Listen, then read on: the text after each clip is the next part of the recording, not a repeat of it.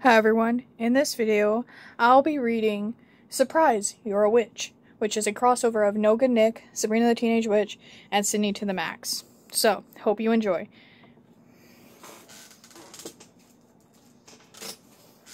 Alright, bringing the computer closer, had to push it back because of the title card there.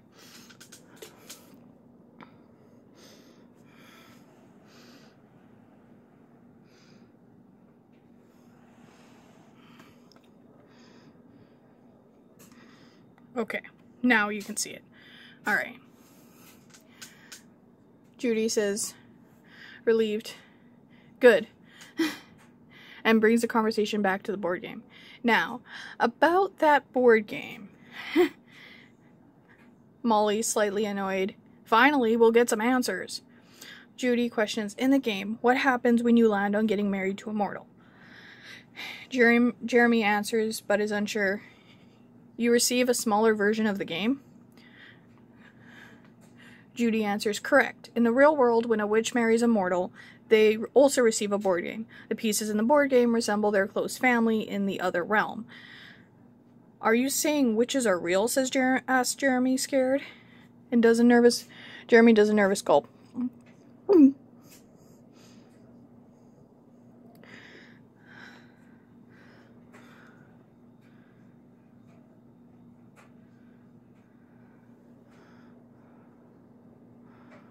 Okay. Yes, it's a modern day, yes. Yes.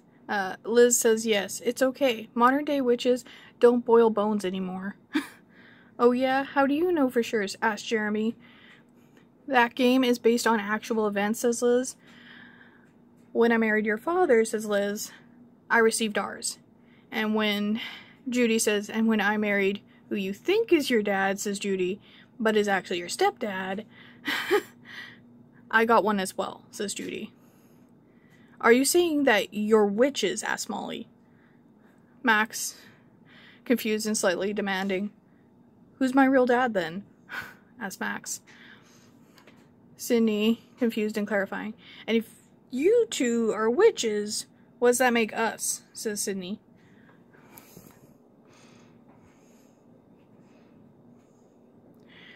Jeremy realizes, hold on, just 1 second. Recalling earlier events. When we came in, Judy called Mom Sabrina. And Mom called Judy Aunt Hilda. Jeremy realization hits. Oh my gosh, are you two the witches in the game? Liz and Judy in unison and looking guilty. We're sorry.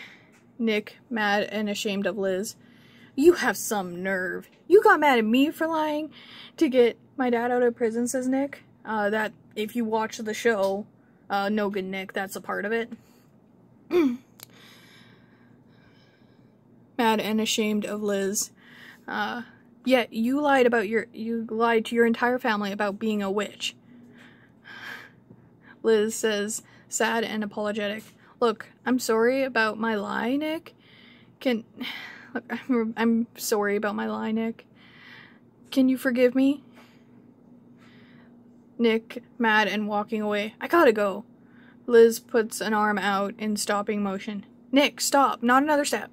Why not? Says Nick. Liz explains. Because, Nick, you are immortal. You step forward, and you will be frozen in time like the other mortals around you.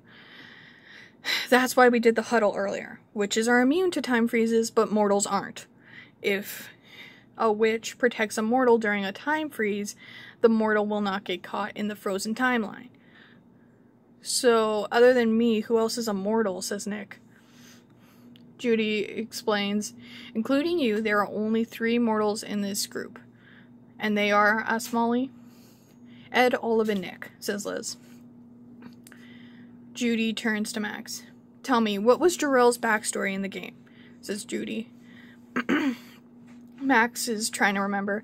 Okay, he's on the Witches' Council, and he had a thing for Hilda. which, pardon the pun, is you, right? Judy explains, yes, when Liz was growing up, and me and Jarrell had this off and on relationship, says Judy. Wait, is that what you guys were vaguely talking about earlier? Asks Max. Judy takes a deep breath.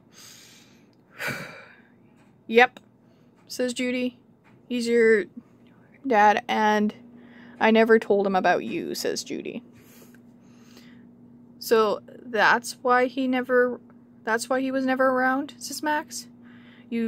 Because you didn't tell him I existed, asks Max. Yes, I'm sorry I lied, says Judy. And one more thing, says Judy. Since he's a witch and I'm a witch, that makes you a witch. Max is shocked. I'm a witch? Wait a second. That means Sydney is a half-witch. Cool, says Sydney. Says Sydney. Sydney says, happily excited. Cool. What kinds of powers do I have? Judy explains apologetically. I'm sorry, Sid, but your powers don't come in until you turn 16.